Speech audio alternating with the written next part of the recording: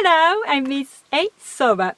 Welcome to our Japanese lesson. In this video, we are going to talk about something most people struggle with. The difference between wa and ga. This is really hard to explain in English, but actually, it's also hard to explain it in Japanese as well. Japanese people can instinctively use wa and ga correctly. We can say generally when to use wa, when to use ga. However, even professors of Japanese languages at prestigious universities have different opinions how to explain these differences clearly. So, for non-native speakers, it's really hard. Here, I will introduce a basic explanation about these two, mostly based on Tokyo Gago University's approach with my own ideas. I think some students are taught that I, 私は、私が my, 私の me, 私を、私に I can't say this is outright wrong, but I have to say if you memorize things this way, you will soon bump into the situations where you are confused how to use wa and ga. In a more nuanced approach, we can say wa is a topic marker, ga is a subject marker. There are many example sentences I could mention, but here I will explain it while using simple A は B です。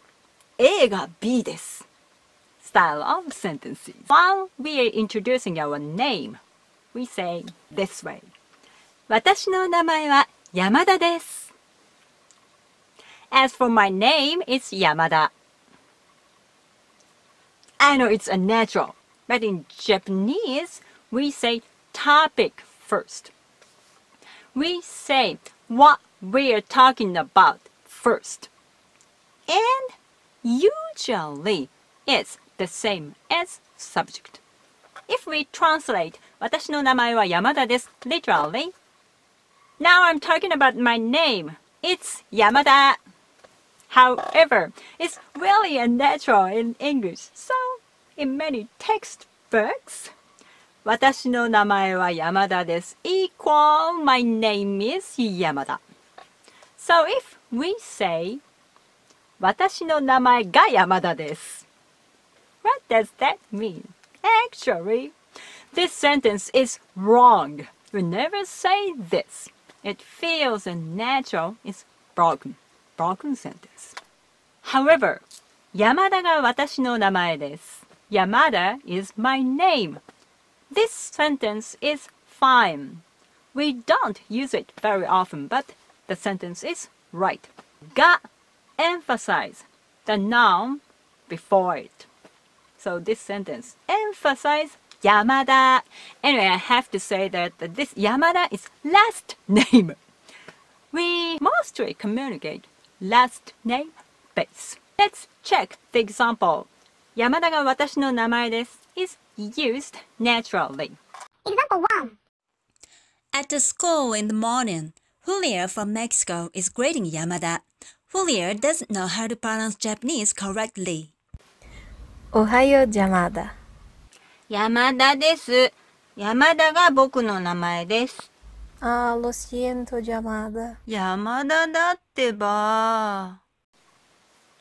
Jama means in the way and implies pain in my neck. So, Mr. Yamada doesn't want to be called Yamada. So he emphasized 山田が私の名前です In English, my name is Yamada and Yamada is my name. They have the same meaning, right? But in Japanese, 私の名前が山田です is wrong. 山田が私の名前です is okay. Why? You might ask. The Japanese subject marker が includes the following image. B is limited. A. 私の名前が山田です。this sentence is wrong, but I'm forced to try and translate this. It roughly could mean Yamada is limited to my name alone. It's impossible. There are many Yamadas in Japan, and the Yamada's father and mother and grandfather and the brothers also have the name Yamada. Yamada が私の名前です。My name is limited to Yamada. This is right. Mostly people have just one last name. Here's another example. 私は村上春樹です。And 私が村上春樹です。Haruki Murakami is very popular novelist. He is the only one in the world.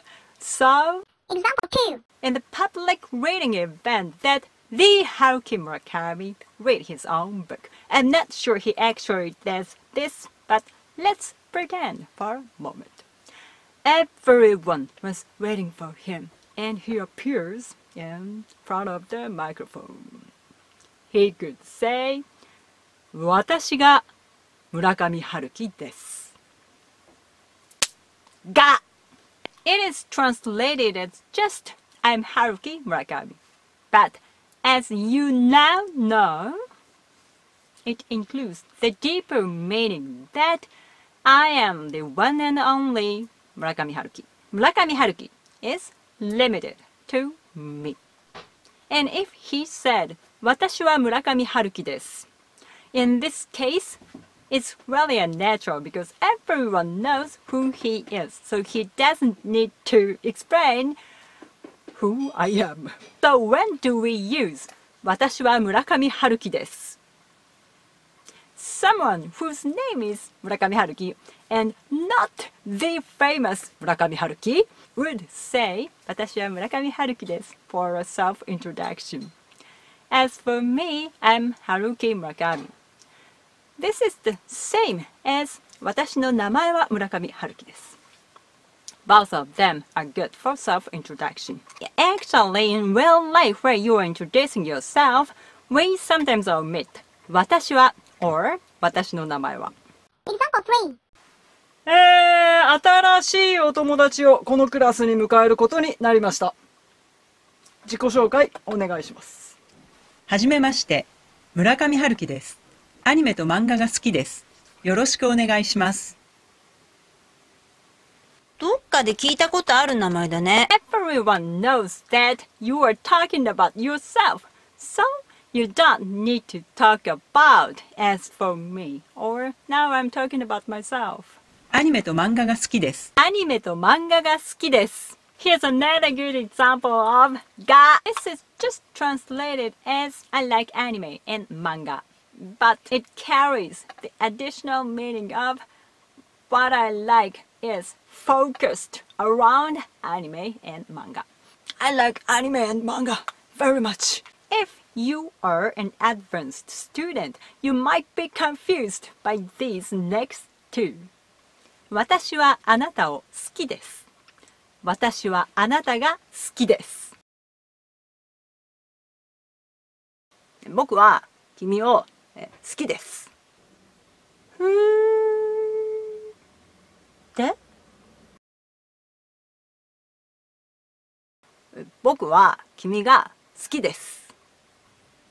本当嬉しい。Both of them are translated as I like you. Literally means that when it comes to me, I like you. And the second one has the additional meaning of what I like is limited to you, which means you are the only one I like. So, the second sentence is more passionate than the first one. The first one is just describing the situation without emotion. I like you. And our last example is 村上春樹は私です. Example 4. When there are 5 students in a classroom and someone is Haruki Murakami, not the famous Haruki Murakami, and a new teacher comes to see him without knowing which student he is. 村上春樹さんはどなたですか？ Here I hope you will understand why the sentence 村上春樹さんがどなたですか never get used. Why, where, when, what time, how.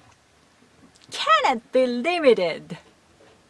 How can you limit the place, the time, human? You don't know. They should be what?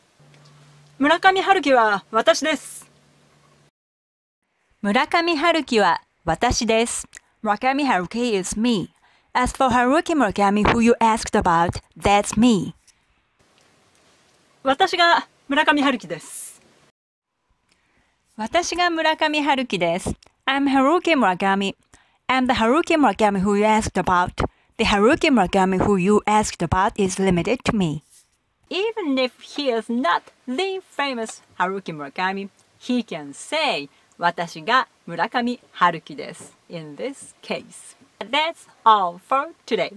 I just explained は and が in A は B です。A が B です。